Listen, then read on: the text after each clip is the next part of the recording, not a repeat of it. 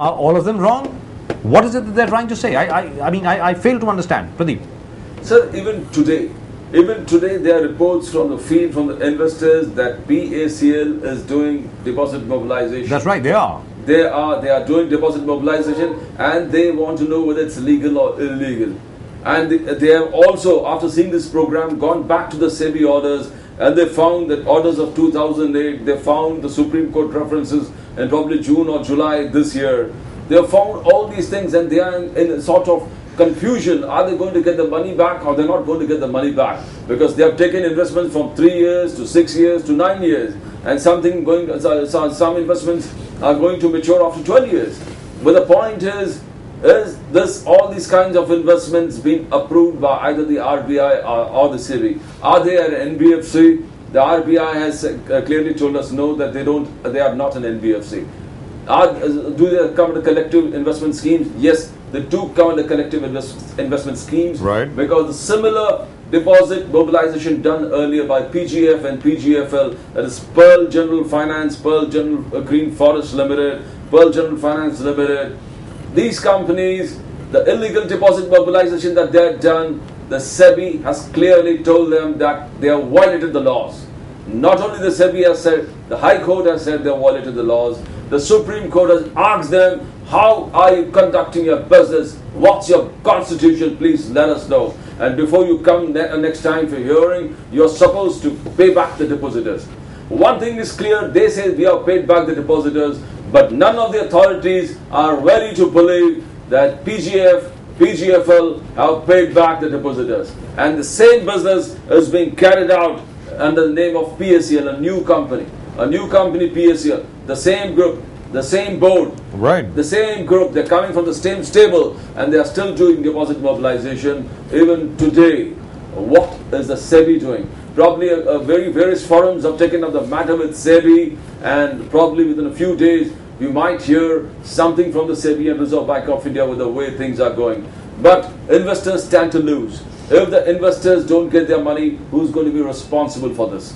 You got the watchdogs out there whose only job is to monitor and warn the people, warn the small investors, do acts to protect the small investors. That is why the entire Sebi Act 1992 was formed, because they wanted to protect the small investors. They found that there was a grey area where deposit mobilization was going on, which doesn't come under the purview of Reserve Bank of India or EOW. But now everything is said, there's no grey area. You're coming under the particular act, and everybody has got a responsibility. The guidelines, rules and regulations of even the Reserve Bank of India says that we have got to take punitive action against those companies who are doing illegal deposit mobilization, are not registered with the Reserve Bank of India. And they have also chalked out 4 ways of doing it. One of them is winding up the company. Now the point is, as far as any other company is concerned, if any other company is found to, indulge in something like this, कोई ऐसी चीज़ में अगर कोई और company होती है, जो भी हो, मतलब कि छोटी सी कोई भी कंपनी होती है, there are so many companies, like for example I remember this company from Gorakhpur, there was this other company from Delhi, there are so many of these other companies from Mumbai. Immediately the regulatory authorities move against them. There's a winding up petition. The entire thing is attached. People are picked up, they are arrested, they are sent to jail. Now there is the case of this gentleman who was running that Mahalakshmi Bank, if you remember, Dhanlakshmi Bank, Mr. Radheshyam Gupta. Radheshyam Gupta at the moment is in jail. He was picked up, his property has been attached, he is in jail. Now obviously Radheshyam Gupta is a small man, he is a small man. But these guys have businesses spread all over the country. They are just everywhere. They, politically, they're supposed to be very well wired. They have businesses in Chennai, they have businesses in Kerala, they have businesses in Karnataka. The chief ministers know them. They hobnob with the best of the ministers. Even central ministers are very, very close to them. Nobody from the union government is willing to make any statement against these guys. So it pays to be very influential. It pays to have headquarters somewhere in Delhi so that you can get yourself photographed next to lots of union cabinet ministers and so on and so forth. Do a little bit of charity, sponsor a few wrestling tournaments and stuff like that. Come out to Mumbai, get yourself photographed with lots of film stars, and you become kind of untouchable as far as Sebi is concerned, as far as RBI is concerned. I am very surprised. I'm very pleasantly surprised that the Sebi, the Stock Exchange Board of India, and hats off to Mr. C.V. Bhave, for the fact that he's actually taken such a stand. He has taken such a stand. What he has said is that, hey guys, you clean up your house and then come back to me. Clean up your house, come back to me, I'll help you. But you will have to clean up house first. You will have to pay back every last depositor. You don't call him a depositor. Now, this is where the lacuna lies. Pearls Group says, we are collecting advance against land. We are in the process of selling land. We are not in the process of deposit mobilization. Sebi and even SAT, which is the Stock Securities and Exchange Board of India Appellate Tribunal, and even the Supreme Court has said that, hey, this looks like deposit mobilization. This looks like money circulation.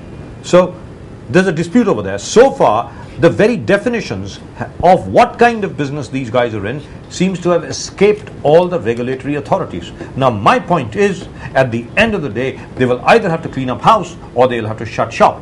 One of the two. Pradeep.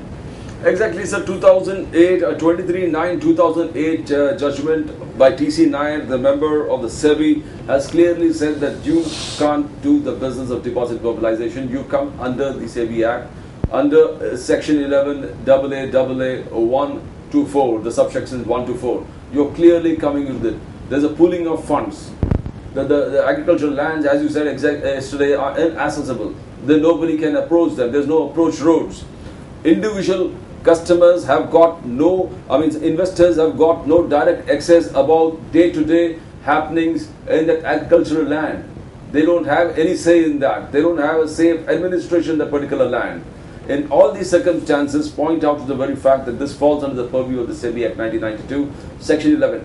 And it is absolutely sure they made it that you have to take permission from the Sebi to have any more deposit mobilization. But even now, they are not taking permission. Even now, the permission is not there, and they are still doing deposit mobilization. February 4 this year, 2010, after a continuous campaign that you launched, we found that Masood and all the directors who have cheated so many investors of their money, lakhs of investors. Right, but let me read out. Now, this is an order of the Securities and Exchange Board of India, and this is what appears here in the Hindu Business Line on September 18th. On September the 18th, it says very clearly, and let me read this out. The Hindu Business Line, quoting Sebi, says, Sebi has imposed a 10-year ban on Chandigarh-based PGFL Limited, a public limited company involved in operating collective investment schemes without Sebi's approval. This is what they say. Now, I can't see Pradeep. Can I see him on air, please? Right. Thank you. PGFL has mobilized huge amounts of funds from thousands of innocent investors under the scheme, said a Sebi release. A Sebi order passed by Mr. T.C. Nair, whole-time member, Sebi. This is what you were talking about. This is what Pradeep was talking about just now. Restrained PGFL, its promoters, directors, and persons in charge of the business from accessing the securities market either directly or indirectly. They have also been prohibited from buying, selling, or otherwise dealing in securities in any manner whatsoever for a period of 10 years. This is what the Securities and Exchange Board of India order has said. PGFL had been earlier also in 2002 directed by the market regulator neither to collect any money from investors nor to launch any new schemes. Now, if this is what has appeared, I'm just quoting one. I mean, there are just about any number. Let me see. I'll just read out the number of entries that there are when you say PGFL versus Sebi. Now, this has appeared in 359 newspapers. ये 359 अखबारों में आया है.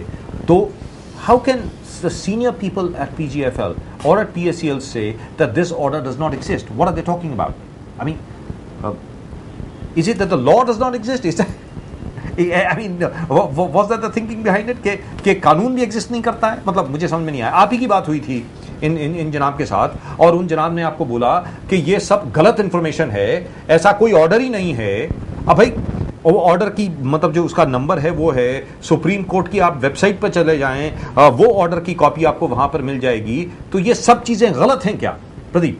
Absolutely, sir. In history, if you see the history of Pearls Group right from 1983, there has been a circle of doing deposit mobilization and again doing a default. Deposit mobilization and default. And if a company has done default and it's again coming into the market with another name, with another brand, it shows it points out the character of the company, that it is taking everything in its stride. Even if they are defaults, they're taking it as the business losses and moving further. But the point is, you have continuously orders being passed against you. You've gone to various courts of law and nobody has accepted your debate.